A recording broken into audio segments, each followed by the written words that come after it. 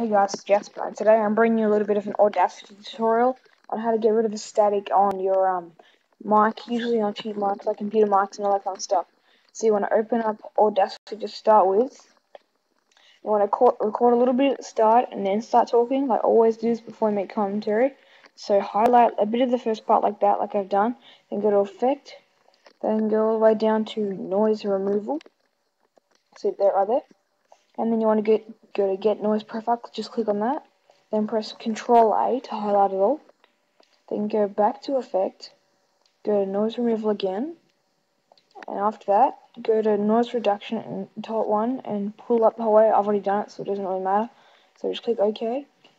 And then all that static in the whole video will be gone. You'll have to do this every time before you make your commentary, but that's fine. So, yeah. Then you just delete the first part and that's good. So I'm not going to save it because I don't need to do it. Okay guys, thanks for watching. Rate, comment, subscribe if you liked it. Okay guys, see you later. Bye.